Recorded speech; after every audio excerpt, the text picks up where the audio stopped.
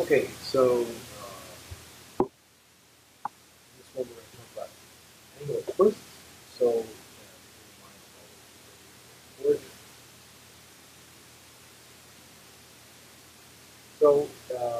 just like in axial, we started off with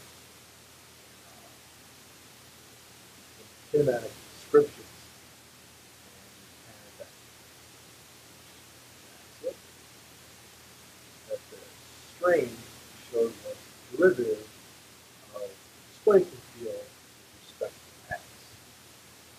Now, analogous to that, origin,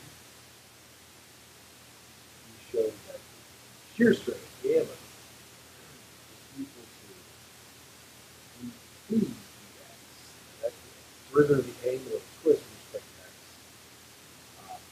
Times rho. Remember, it had that additional issue that it's proportional to the radial distance. Now, in the axial case, we then wanted to get elongation.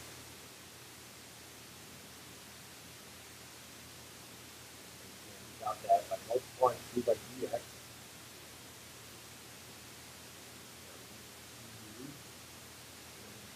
Integrate both sides. You get u on the right-hand side.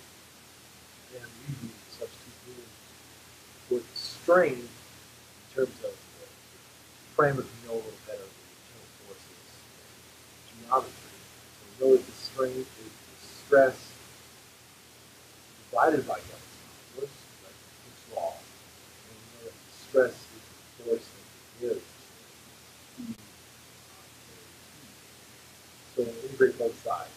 We have a displacement that's integral of P A dx, but let's call it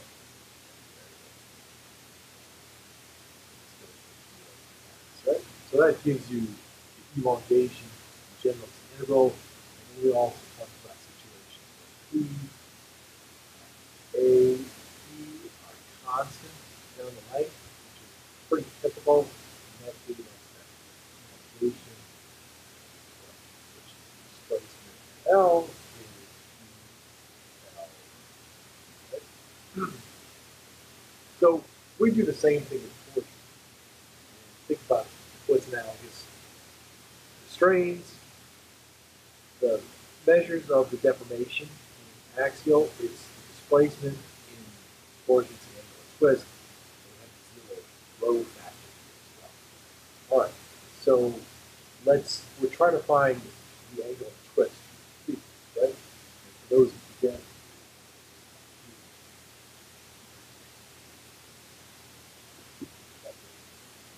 that's the disk's twist relative to how much this front disc rotates relative to the back disc as it moves down delta.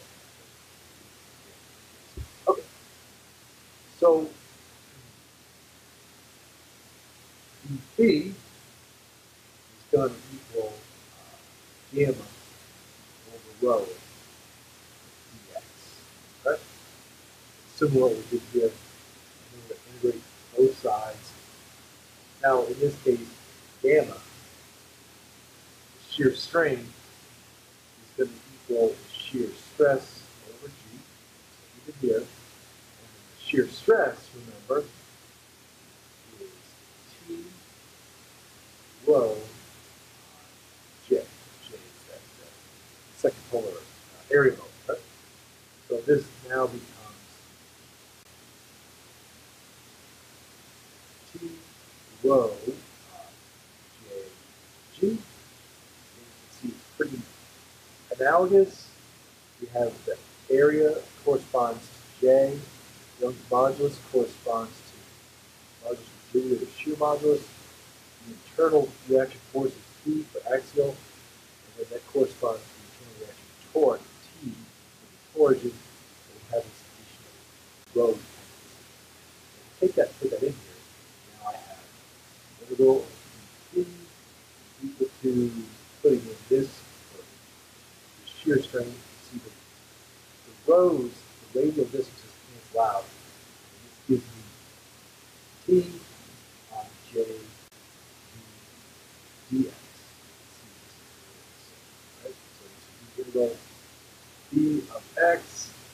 excuse me, is the integral of T on J G pi from 0 to x. So these two equations are analogous, right? Again, this is the general equation that tells you how much a disk at some distance x from one end rotates. You have to perform this integral, just like we have to perform the integral to figure out the displacement along the axial direction of the axial case.